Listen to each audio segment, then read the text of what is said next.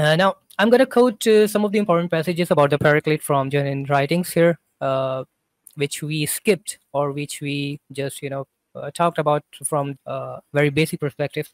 So now we are going to quote the exact passages where Jesus talk about the Paraclete.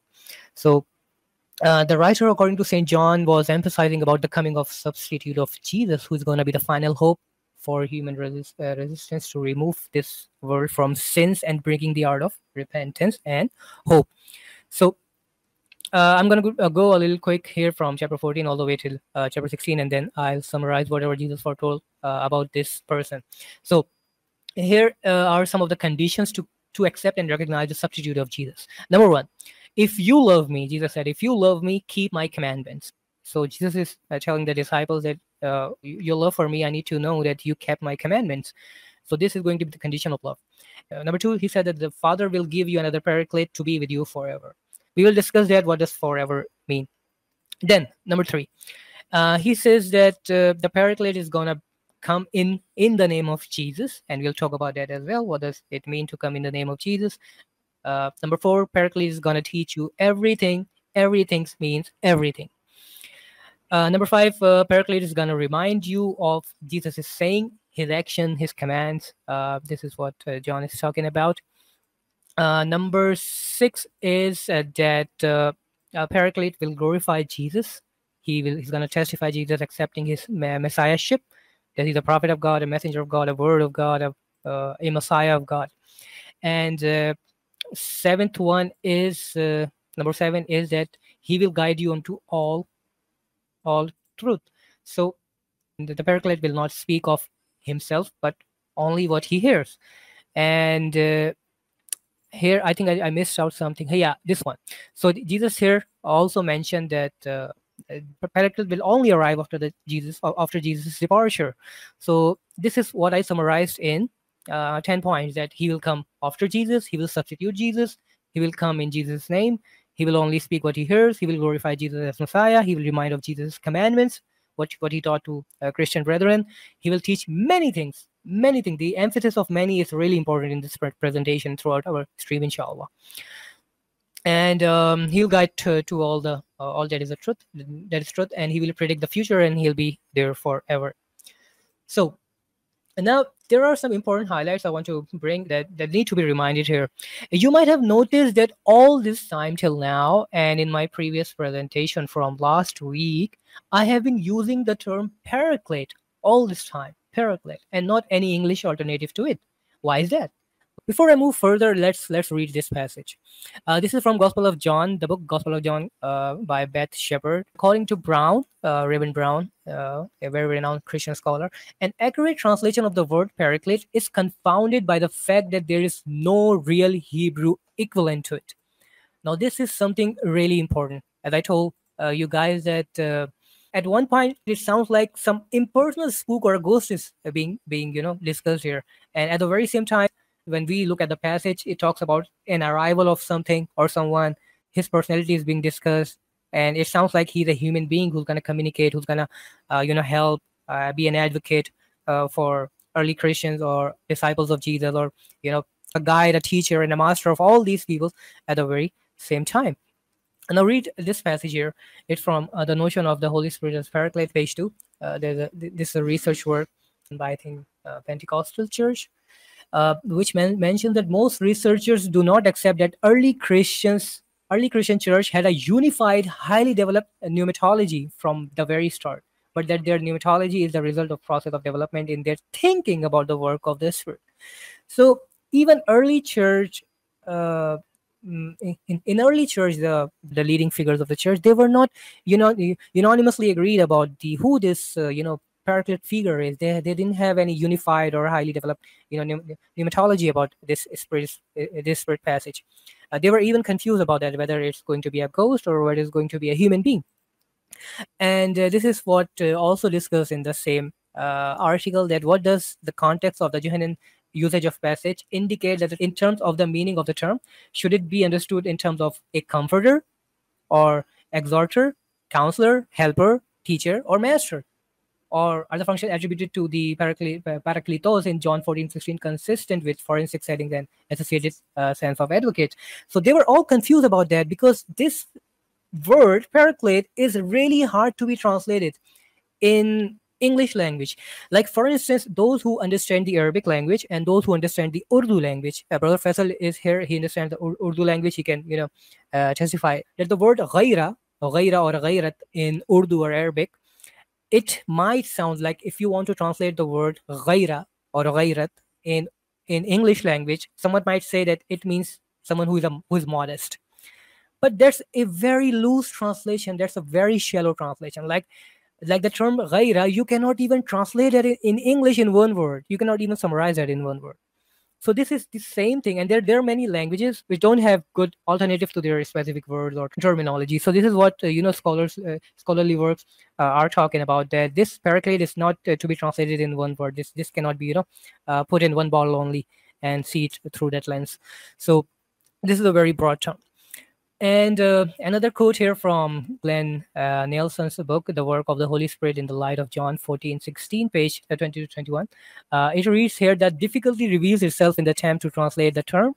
Some suggestions are comforter, advocate, intercessor, convincer, strengthener, helper, and friend, but none have met with widespread approval. They all fail to capture accurately and comprehensively John's use of the child. So this needs to be addressed because before I move on further, to make people understand that how this why this Paraclete figure has always been debatable among the early Christians.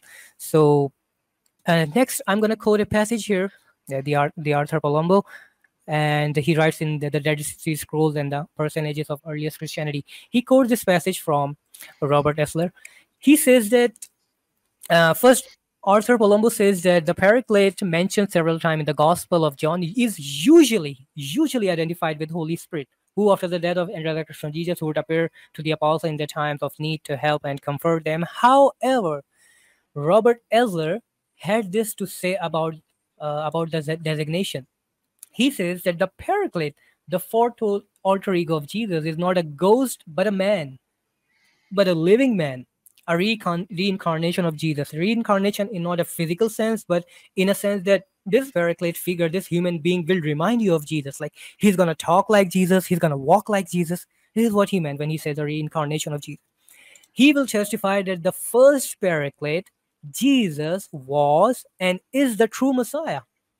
The first Paraclete is going to testify what? That Jesus was and is the true Messiah. Now, there are two emphases here. The first one is that he's going to testify that Jesus was the Messiah, which talks about his first ministry when he came 2,000 years ago. And is the true Messiah is emphasizing about his second coming, that if someone who comes claim to be Christ in the future, it has to be Jesus as well. So that prophet or that human figure is going to say that Jesus was the Messiah. And if somebody comes, he proclaims to be the true Messiah, that person has to be Jesus, or else he's a false Messiah. So if any brother wants to add anything else, then we'll inshallah move on. If anyone joined us and need to be introduced, inshallah. Yeah, assalamu alaikum. Assalamu alaikum, Brother DeAndre. And Brother Basalat, a question here. Not just a question, it's more of an observation. So the idea of the Paraclete, which we're discussing here, first of all, this is not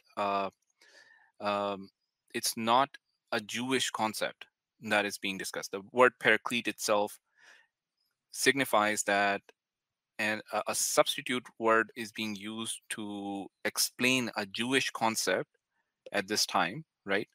And the Jewish concept, the Jewish what it audience is was, being addressed. Is this what you mean? yeah. So what I mean is the original wordings that Jesus, peace be upon him, would have used would have denoted a Jewish concept of someone coming, right? Not the word Paraclete. Okay. Right. It got lost in translation when it was translated into Greek, and the word Paraclete, when it is being used, it denotes something which we no longer know. We've lost that, right? What the original word was. Now, Correct. we're looking at the word Paraclete. So now we sort of have to not only demystify this word itself, the Paraclete, but we also need to demystify what it was actually being used to mean. Correct? Right. Okay. And then when you're talking about the word Paraclete, so at this point in time, we're only discussing how the Greek word Paraclete can be understood. Right. Yeah. And If I this could is just this is why. Yeah, yeah, brother Ali, he wants to add something. no, go ahead and finish. I was gonna ask something afterwards, but go ahead and finish. Already. Yeah, because this is exactly what we discussed, and we have been discussed that there's a huge disagreement between even the modern day scholars that you cannot translate this word Paraclete and just with come up with one terminology. Even the advocate, the word we see recently in modern translation, the scholars disagree about the word advocate, because advocate's job is to come to defend the victim, and then he's gone. So it's like Jesus promised that he's gonna be with you forever, and he's gonna be your counselor, he's your master, your teacher at the same time. And being a teacher, you need to be with them, with these students. There's a relation between there's a huge relationship between the master and teacher, where teacher is present among them, or his work is present among them, and the students is there, he listen to the teacher, or do the interpretation of his work. So this is why the scholars have always been confused about that this term Paraclete, first of all, we don't even know, as I quoted John, Dr. Professor Brown here, that the confounded by the fact by the fact that there is no the real Hebrew equivalent to that. Like, we don't know what Jesus said the word in Hebrew or Aramaic. The most the passage we have in the Syriac passage we have is either Paraclete, which is Paraclete in Greek, or Manachmana, which we discussed in our last presentation, part one, almost a week ago.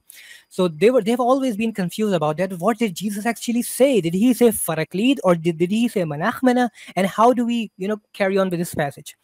So I hope that answers the question. Yeah, So no, that's great. if Before we continue, I just want to say something. So, awesome Lawson clips. We've lost the original word, but we know it's Muhammad. Great that you're saying that. Wait. What did he We say? want you to stick around, he's listen to the whole presentation. If you feel that it doesn't make sense or you want to challenge it, by all means, we'll open it up for you later, and you can come on and tell us why you feel that we've got it wrong. Right? Brother Alhamdulillah, summa DeAndre. He alhamdulillah. said These guys don't know that I am prepared for that too. That when he said, I'm gonna highlight that again. Sorry, brother Fawad. When he said that we have lost the original, but we know it's Muhammad. This is exactly the something I was actually hoping to come from you guys, because I'm gonna execute that as well. Thank you very much. All right. You're What you did know he Okay. what? say? And by the way, DeAndre, Yeah. the comment said, apparently we lost the original language, but not yeah, we lost the original language, but now it's Muhammad all of a sudden. I'll read it Yeah, out for yeah. you, brother. I think I've paraphrased it. Let me go back and check. I've found Yeah, it. I got it. I got it. Okay. We lost the We've original lost the word. original word, but we know it's Muhammad. Yeah. But yeah, That makes that's all. sense. I wanted to add on one comment.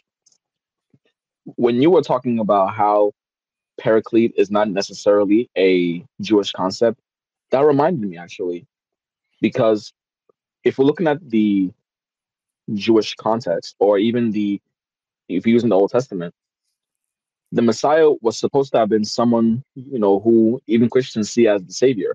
Well, for one, both Jews and Christians view the coming, at least the Christians at that time have been known to have been viewed the Messiah as, when he shows up, the end of the world is coming. The end of the world, it's near, basically. That's why even Jews think the Messiah appearing is the end times are near. So that's when everything is going to be situated with.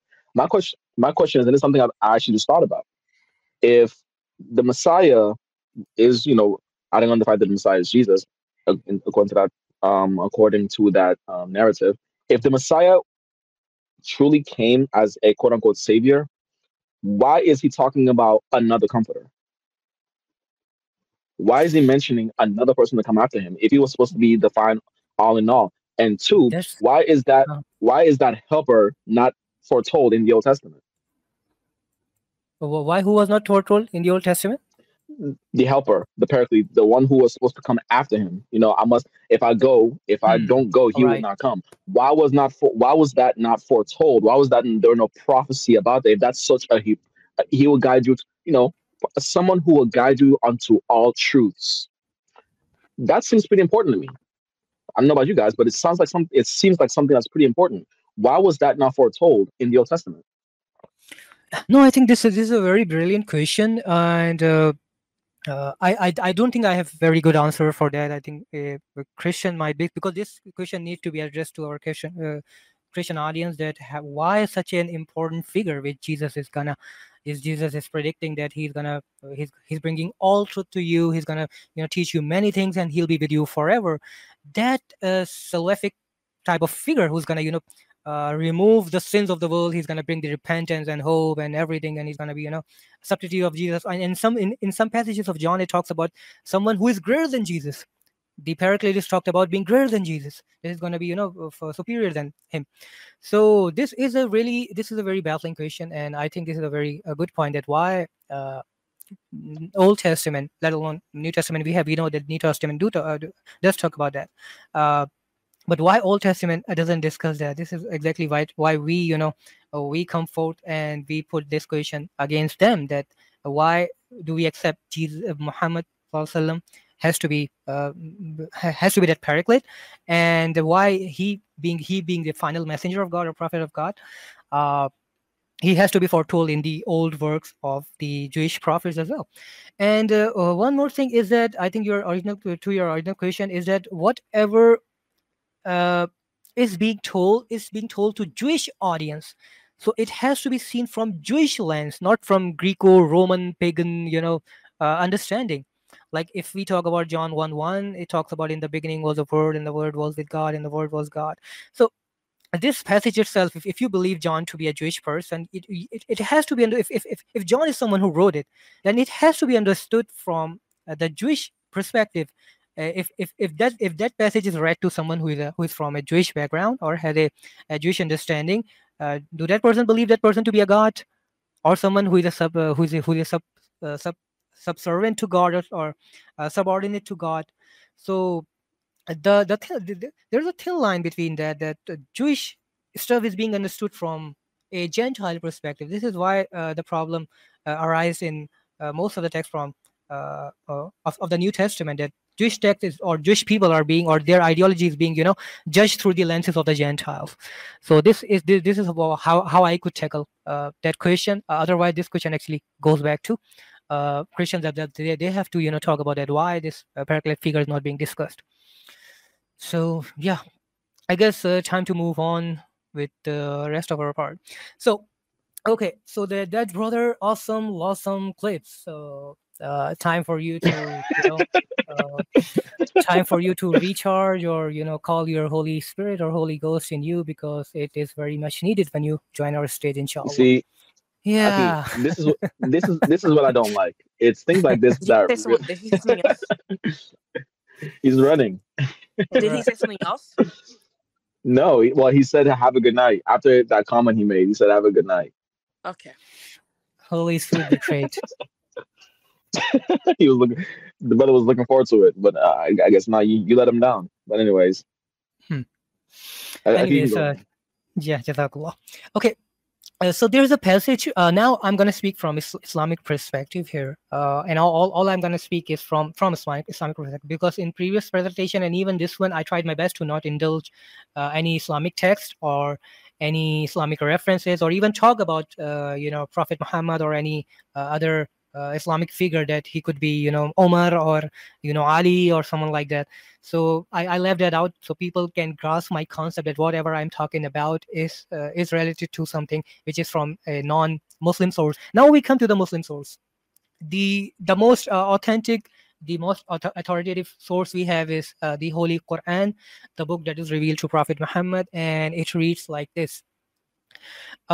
أعوذ بالله من الشيطان الرجيم وإذ قال عيسى ابن مريم يا بني إسرائيل إني رسول الله إليكم مصدقا لما بين يدي من التوراة ومبشرا برسول يأتي من بعد اسمه أحمد. It translates that when Jesus, son of Mary, said that, "O children of Israel, Inni Rasulullahi ilaykum. Verily, indeed, I'm a messenger of God sent to you. Alaykum.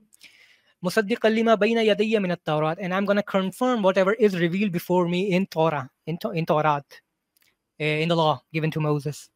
ومبشرا برسولي, and I'm going to give you the glad tidings of a messenger, Rasuli min ba'di, who will come after me, ismuhu Ahmad, whose name shall be Ahmad. Now, this word Ahmad here, I think, no. Let's talk about it later when we have callers, inshallah. I'm gonna, not spoil this moment here. So, anyways, Oh, he's putting it in his back what? pocket. Yeah, yeah. So what I'm, emphasizing here, that even in the Quranic text we find a quotation from Jesus where he's, addressing children of Israel. He's confirming his messengership, his messiahship, his prophethood. That indeed I'm a messenger of God, a prophet of God, a messiah of God is sent to you. And he's also predicting that there's going to be a messenger who's going to come after me. There'll be a prophet and another Messiah. So Jesus is predicting someone who is going to come after him, and whose name shall be Ahmad. Now, let's skip this passage for a while. Let's skip Jesus predicting, create a hypothesis here that Jesus didn't predict his name, just for the sake of argument. That Jesus predict there is a messenger who is going to come after him. I'm going to read a passage to you guys, and this is going to be really fascinating for all the panelists who are watching, specifically Muslims, and all the Christians in the chat, and the Muslim brethren as well in the chat. Now, I'm not here, and I would really dislike if you spoil that moment while I'm reading this passage. Please don't. Specifically our Muslim brothers, please don't spoil this passage while I'm reading this. So, I came something. A few days ago, I read a passage here, which I'm quoting to you now. And I read a story about Jesus. And it reads like this. In Jerusalem, one day, amidst the sacred surroundings of the temple, a nomadic individual paused to relieve himself. Like he had a call of nature, and he was roaming around Jerusalem, and he reached near the temple, and he wanted to relieve himself. He wanted to, most likely urinate in a corner where Jesus and his disciples were gathered. Reacting swiftly, the disciples admonished him and moved to intervene. Like he was urinating, he was passing his urine, he was relieving himself near the temple or at the corner of the temple, while Jesus and disciples were, sitting there. Jesus might be preaching something there. So when they saw that the man is urinating in the temple of God, the house of God, which is most likely going to be unclean because of its urination. So, seeking to prevent any further defilement of the holy space. However, like when disciples wanted to intervene, Jesus intervened. Jesus urged, and he told the disciple, he stopped the disciple, and he told them, let him relieve himself. Let him, complete his, the whole section of call of nature. He instructed that to the disciples. As the man completed his act, Jesus called him and offered gentle counsel. Jesus called him and offered gentle counsel. And Jesus told him, these sanctuaries are not intended for impurities, but solely for the worship of God, prayer, and study of the scriptures. This is the teacher kind of attitude, the one who is counsel, the one who is a teacher, the one who is an advocate, the one who is a master, a guide, a helper. Gesturing toward the spot, he looked at his disciples.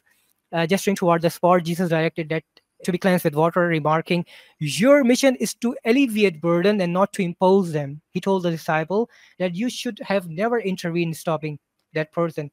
You are not, meant to, burden people. Your mission is to alleviate burdens from the people.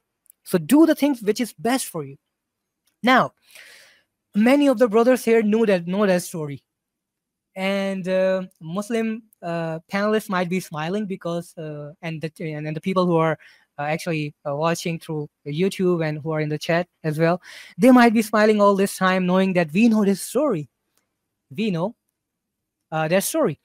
So this is the exact story mentioned, and this is the story that is mentioned in Islamic tradition, and it is not related to Jesus but Prophet Muhammad. And I'm gonna narrate. I'm gonna quote the narration to you, quote unquote. While we were, there's a companion of Prophet Muhammad saying that while we were in the mosque, a Bedouin came and began to urinate, promoting cries of protest from companions. Sensing the unrest, the Prophet Muhammad sallallahu alaihi wasallam intervened, advising restraint. Let him be. He instructed his disciples, his followers, or his companions. When the man who was urinating, finished, the Prophet said, "Cleanse the area with water, for you have been sent only to make things easy and not to make things difficult." Addressing the Bedouin, the Prophet ﷺ gently reminded him, "These sacred spaces are not meant for impurities, but solely for the remembrance of Allah, remembrance of God, prayer, and the recitation of His holy book, the Quran."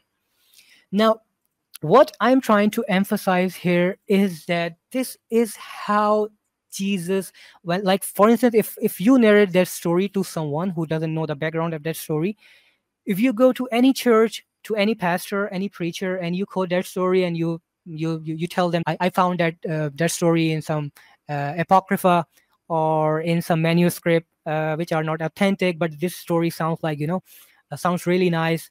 And if someone's gonna read that story through the lenses of Jesus, that Jesus is what is the one who is preaching here, they are wholeheartedly gonna accept that.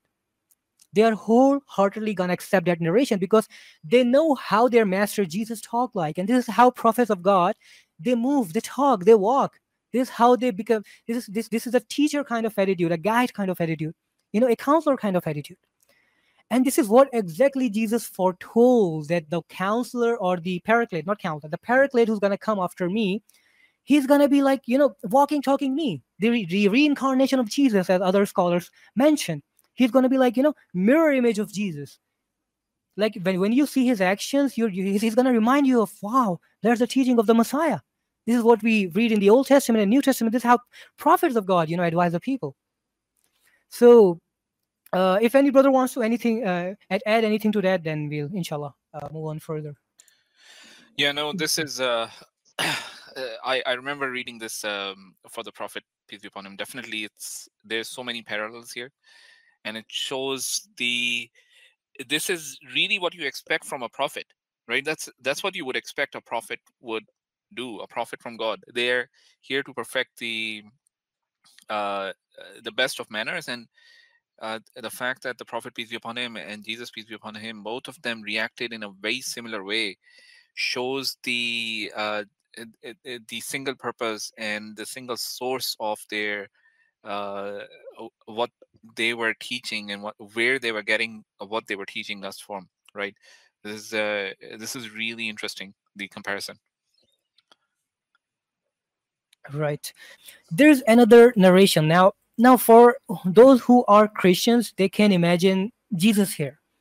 This is a narration about Prophet Muhammad, peace be upon him. But for just tiny good minutes, you just imagine that it is Jesus who is talking. Okay. A young man came to the Prophet sallallahu alaihi wasallam, Muhammad, peace be upon him, and he said, "O Messenger of God, O Messenger of Allah, give me permission to commit adultery." The Prophet said, "Come here." The young man came close and he told him to sit down. The Prophet, or Jesus from Christian perspective, I asked you guys to imagine that this is the narration about Jesus. Just close your eyes and imagine. The Prophet sallallahu alaihi wasallam said, "Would you like that for your mother or daughter, sister or aunt, maternal or paternal?" The man said, "No, I swear to God, I swear to Allah, the one who made you, who sent you as a messenger, right? I won't like that." The Prophet said, "Neither would people like it for their mothers, daughters, sisters, and aunt too." The Prophet ﷺ placed his hand on him and he said, "O Allah, forgive his sins, purify his heart, and guide his chastity." After that, the young man never again inclined to anything sinful. Now, this is the spirit of a counselor. This is the spirit of a teacher, a master, a helper, an advocate. The man is a victim here, the victim of fornication or his, sexual thoughts. And he came that, "Prophet, please allow me to commit adultery once, at least once." And the Prophet is like, "Would you like it for your mother or your daughter or your sister or your aunt?" No. So the man disagreed, and then he gave, alternative advice for that. that nobody's going to like for their mother or sister or daughter or aunt too.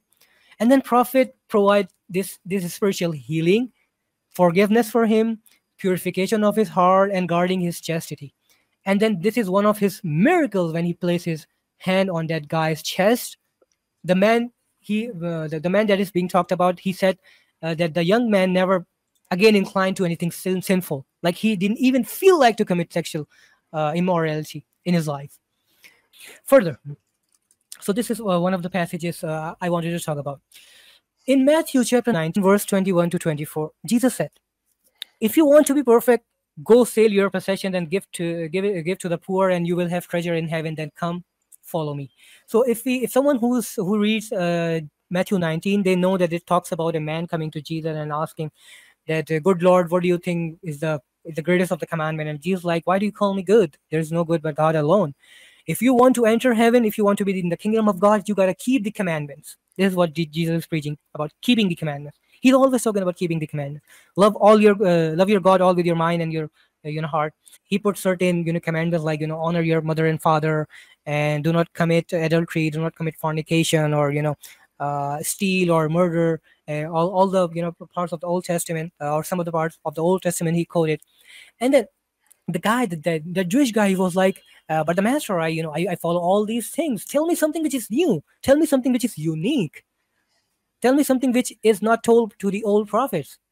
Your teaching might inspire me in a different way." So Jesus is here. Okay, you want to be smart. You want to be smart here. Okay, let's do this. Go and sell all you got and give it to the poor, and you will have treasure in heaven. And then come and follow me.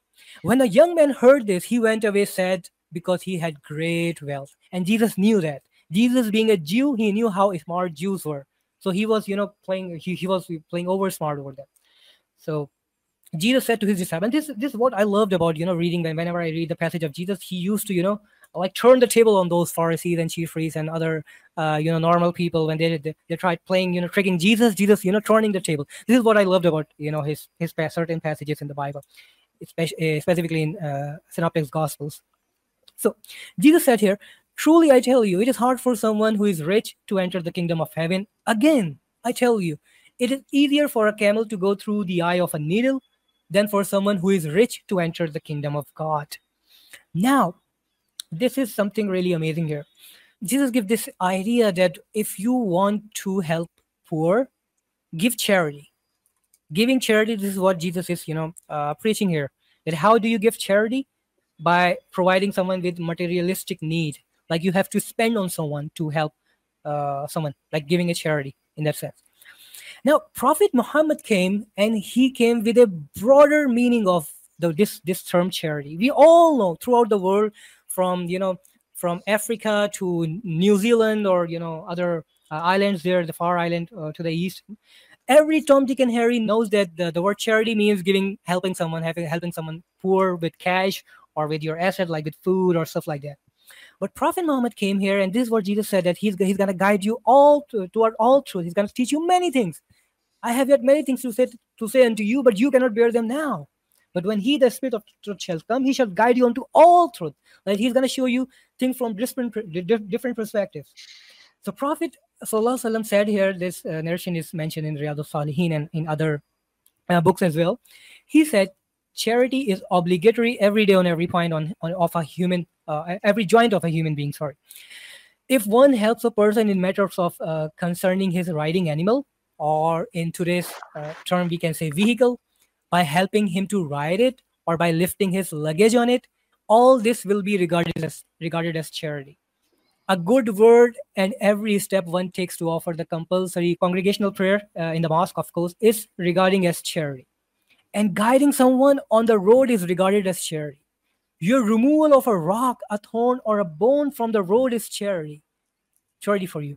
You're pouring what remains from your bucket into the bucket of your brother is charity for you. This is exactly what Jesus was talking about when he said that he's going to guide you into all truth. Now, show me any passage in the New Testament that presented this broad meaning of the word charity alone. And I can talk about that all day or all night for you guys, for those who are watching from the West. Like I can quote Jesus one passage, and I can give countless examples from Islamic tradition that what Prophet Muhammad, elaborated Jesus' teaching in a very broader term. I guess we have limited time, but I'm really enjoying talking about that, and I hope you guys, enjoying this conversation as well. So, but we are running out of time, so we need to, cover that as much as we can. There's another narration reported by Jabir radiallahu anhu, where Prophet sallallahu alaihi wasallam said, okay, he said, "Never does a believer plants a tree except that he has the reward for charity for him." Now, no one ever thought in Jesus' time or even in today's world that how can planting a tree be charity for me? Because the term charity is seen something like helping someone with materialistic stuff, like giving someone food or giving someone money. So, for what is eaten out of that is charity. What is okay? This part, what is eaten out of that is charity, can be understood. Okay, this man planted a tree, and he did a tree of an apple or a mango or orange, and he's given out the product as a charity. This is understandable. Now, the Prophet said that what is stolen out of that is charity. What the beast eats out of that is charity. What the birds eat out of that is charity for him. In short, none incurs a loss to him, but it becomes a charity to his on his part. Okay, there's another narration in Sunan Nisai where Prophet sallallahu alaihi wasallam said, "Giving charity to a poor person is charity, and giving to a relative is two things: a charity and upholding the ties of kinship." Now, this is very amazing passage here. You, being a Christian or being a Muslim, might think that if I help my brethren, like my blood relative, if God gave me a CEO of a certain company, or if I work in a stock market and I have a handsome income, and I have I have an elder brother or younger sister, they might be going through some inflation, they might not be well established, and they might be suffering from lack of food, or they can't pay the bills. So I might gonna go and help them. It could be your mother, it could be your parents, it could be your siblings, it could be your maternal uncles, aunties, or even your cousins, first cousins, second cousins. So that person might be thinking that the charity I'm giving him, I'm going to earn reward for that. But Prophet Muhammad is telling that if you give charity to your nearest kin, your relative, your blood relative, you earn two rewards: one for charity and one for tying the kinship. So this is the broad. You're not gonna find them in any church who are claim to be guided by the Holy Ghost, and Holy Ghost come upon them, and they're dancing and singing and doing all kind of monkey gymnastic there. If you ask them to prove that, or give them something new which he's talking about, he's gonna guide you into all truth, he's gonna teach you many things which I had to tell you, he's going to bring remembrance to my words. Now, looking at these narration of the Prophet, if you are a Christian and if you are an honest person, it's going to remind you of the teachings of Jesus. Your heart is telling you that this man sounds like Jesus. If we replace the word prophet here and add the word Christ here, that Christ, peace be upon him, said giving charity to a poor person is charity, and giving it to a relative is true charity. This is two things. Number one, charity, and number two is upholding the ties of kinship. You're going to wholeheartedly accept that. So, there's one last passage I'm going to quote. Jesus, in Matthew 19:19, he says, "Honor your mother and father, honor your parents," in a nutshell. Now, Jesus told that we should honor our parents, but like how? Like every Tom, Dick, and Harry knows that we have to honor our parents, but how? The whole New Testament is silent about that. Let alone the four Gospels. Okay, Jesus said that he's going to guide you into all truth. Let alone leave the four Gospels alone. Everything from the Apostles, the Acts of the Apostles, to the last book of Revelation, the passages are silent about how one should treat their mother and father. And we all know that, okay, even Islamic passages talk about that, and how we should treat our parents. But what if if our parents die, or one of them dies? How should we help them? How should we even honor them after their death? Prophet Muhammad ﷺ said, a man from Banu Salama is an Arab tribe. A man came from an Arab tribe known as Banu Salama to the Prophet ﷺ and asked, "O Messenger of God, O Messenger of Allah, is there any obedience to parents left that I can show to them after their death?" Now, you gotta invest your Holy Ghost. What your Holy Ghost is preaching about that. If your parents are dead, how are you gonna honor them? How are you gonna make them feel good in their graves, that they know in the other world that my son or my daughter is doing something great? Ask your Holy Ghost about that. The Prophet Muhammad ﷺ said, yes, to pray for them, to supplicate for their forgiveness, to fulfill their promises after their death. If they had any contract and they died out of a sudden in a road accident or something like that, like they were not well prepared, they couldn't get some time, to prepare their will, then fulfill their promises, to maintain the ties of kinship which cannot be maintained except through them. Like if your parents or one of them dies, like for instance, if your mother dies, then maintain the kinship through her relationship, like being honoring honoring her sister or brother, like who is your maternal aunt or maternal uncle. Honor them, treat them like your parents, and honor their friends as well. Like if you had parents and they had very good friends and now they're alone, they used to visit your parents, and they feel all lonely now. So Prophet is like, treat them as your parents, treat them as your parents used to treat them. Invite them to your houses, invite them for a cup of tea, for a cup of coffee, or even for a handsome meal. From the Eastern perspective, I'll offer my parents friends for biryani or korma or tikka or mutton kebab and stuff like that. So this is what Prophet is emphasizing, that if your parents passed away, this is how you need to honor them, by being good to their nearest people, into the terms of kinship and as well as friendship. And Jesus answered that love your neighbor as yourself. Now, throughout the New Testament, from Apostles of Acts till the Revelation, how do you love your neighbor as yourself? The whole New Testament is silent about that. Even Jesus is silent about that after telling that love your neighbor. That's it. Even there might be certain tiny passages, but it is talking about love your neighbor and turning the other cheek and stuff like that. But there's no whole description about that. When it comes to Islam has a whole lot guidance. I mean, I had to shorten these passages in order to shorten this presentation, because it's going to consume a lot of time. Islam comes up with a detailed description of how to honor your neighbor. Ibn Abbas informed Ibn Zubayr, I heard the Prophet ﷺ said, he is not a believer whose stomach is filled while his neighbor goes hungry. You're having McDonald's and KFC or whatever, even though this is in our boycott list, and your neighbor, you don't even know about him, whether they had meal today or tonight or not, or whether they have got even anything since past a week.